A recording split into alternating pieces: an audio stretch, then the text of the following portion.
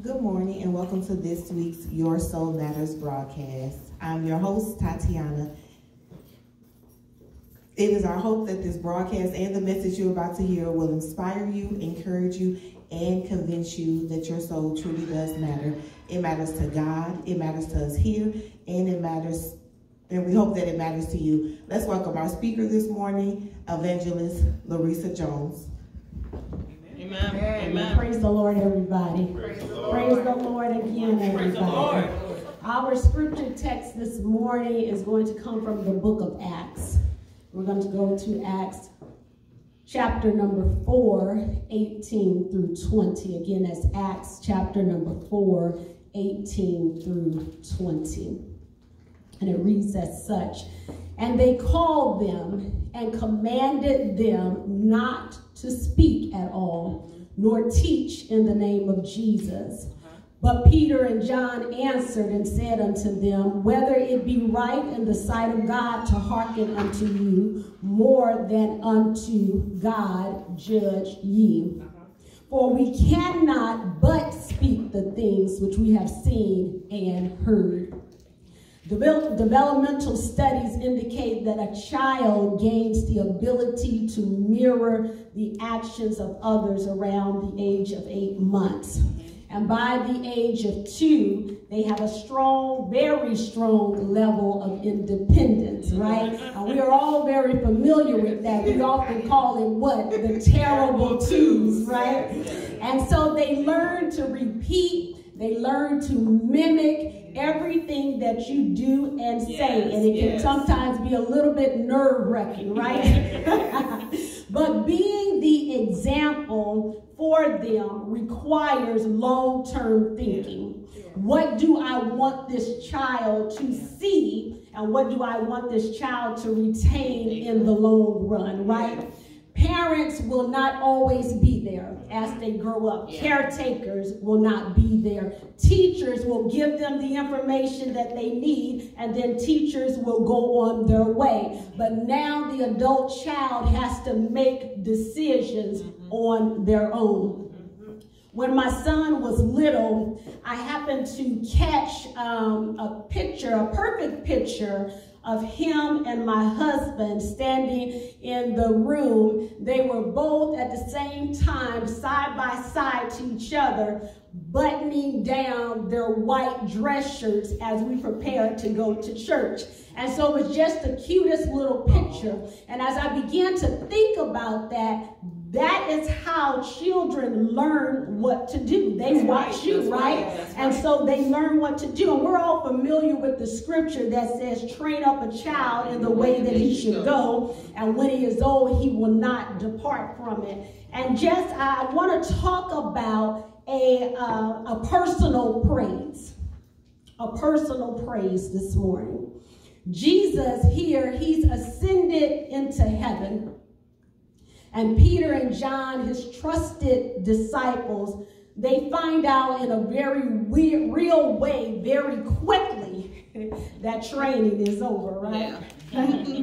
Training, it only lasts for so long. Right? And so you have to get what you need while you're in training, while you can get it, right? Because guess what? You cannot stay in school all of your life, right? And I know a lot of us, we want to hide up under the qualms of education, right? But at some point, you got to come on out in the real world, right?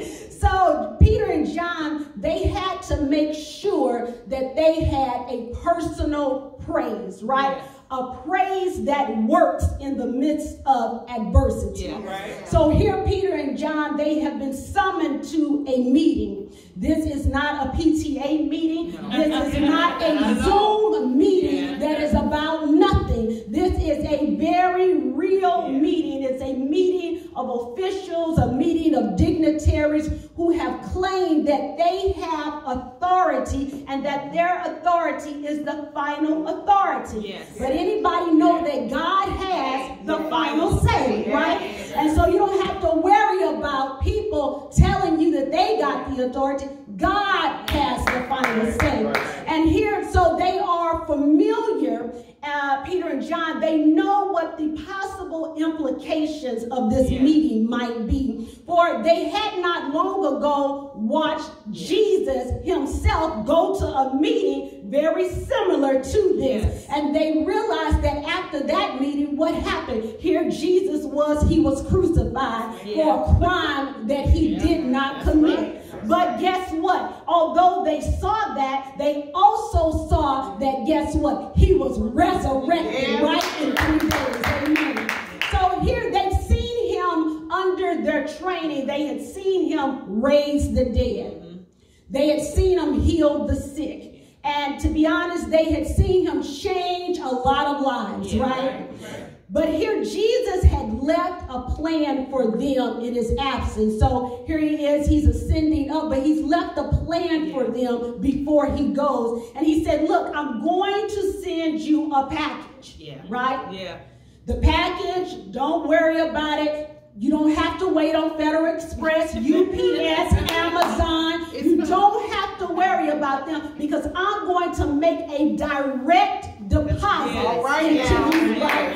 We like those kind of packages. It just comes right on to me, right? I don't have to worry about nobody taking it, right? Nobody stealing it off the porch, amen? So here he says, once you get this direct deposit, then you are going to be able to do the same miracles that I do, right? And you are going to have the witness of me. God is still calling us in this day to be a witness, right?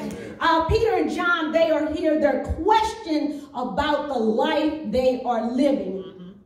They've healed a man, and this is why they have been called into question. And they've done it in the name of Jesus. And they knew what the name of Jesus could do. And now they are threatened for no longer being able to function under the way that they were taught. This is what they were taught to do, right? This is what they were trained to do. And now here it is, the world is telling them that they cannot do it. Right? So yes, there are a few lessons that we learn in this scripture. The first thing that we learn is you got to be equipped with the right answer. That's good. They knew that they were under surveillance, right? The reality is that we are all under surveillance from the enemy. That's right. It is the enemy's job to threaten you. And everybody wants to do their job well. The enemy is working overtime to do his job well, right? And he's not in the business of handing out any mercy. So if you're looking for mercy from him, you're going to have to go to Jesus and find mercy because he is not giving it, okay? He's looking for you to conform. So one of the things that surveillance does is that it increases conformity. One, it also makes you paranoid, right? Because you got to make sure that you are doing the right thing, right? But it increases conformity, and so he wants you to conform to what he is doing not what God has told you to do, right? He's looking for you to forget your mission and your goals. He's expecting you to be paralyzed under the rapid fire that he is bringing at you. And if you will think about it now, he is pushing such rapid fire that you don't have time to recover, right? And he's planning on the fact that you don't have time to recover. That's where he's planning to get you, right? The word says that all that will live godly in Christ Jesus will suffer persecution. So this is not new. Peter and John suffered persecution because they tried to live for Christ. And if you try to live for Christ, you will suffer as well. Peter and Paul had already been detained in jail, and then they were let go. The enemy is going to keep on interrogating you. He's going to keep on threatening you. But you can rest assured that he's only able to hold you for so long. Okay? So while he has the right to threaten you, you got some rights also. And I just want to tell you about your rights. You got the right to submit to God and resist the devil. And he will. You got the right to sanctify sanctify yourself unto the Lord in your heart, so that you will always have a ready answer and an accurate answer. Because it's one thing to have an answer, but you got to have an accurate answer. You have the right to make the enemy back up off you. You got a lot of rights, and sometimes we got to get in the business of activating the rights that we have, using those rights. The second lesson in this scripture reminds us that you got to remember God ain't sleep. He never sleeps, nor does he slumber. He's watching who is on the sidelines and who is in the field. Peter and John, they had already made their decision about the place that God held in their life. So they put it back on them, the one who's called the meeting. And he said, look, I'm going to let you know that you too got to work out your own soul salvation, right?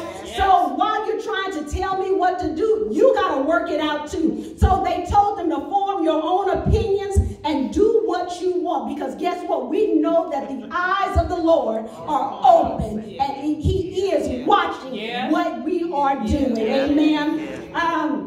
They knew that if they did not become so aware of Christ, that they would draw back.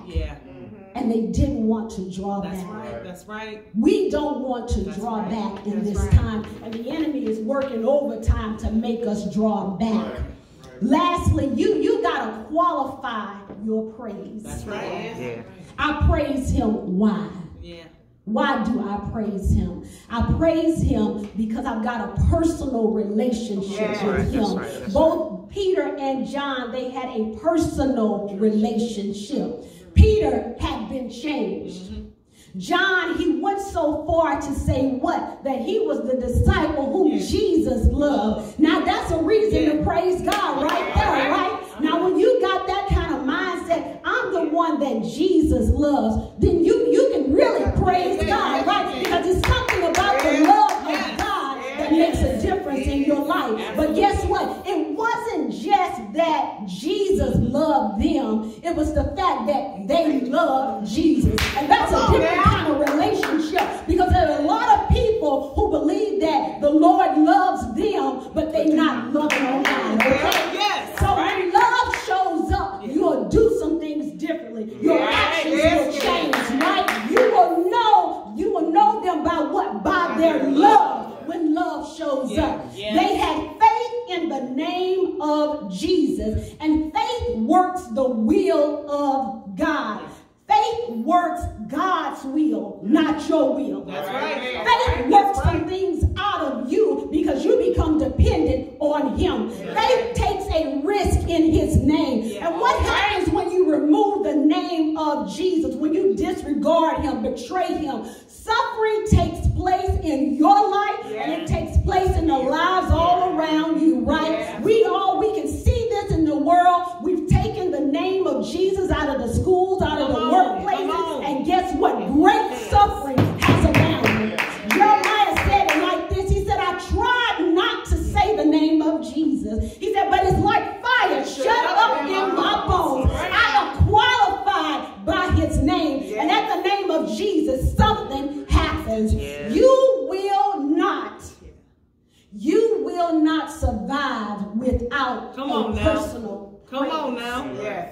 You can watch the praise of other people, but if you don't have a personal praise, you will not survive. If you don't get it right now, you will not get it when he comes. All right. There is a bigger threat than what the enemy does. There's a bigger threat than what they say, right, about you. There is a bigger threat here, and that bigger threat is being left behind. Somebody is going to be left behind if you don't get it right.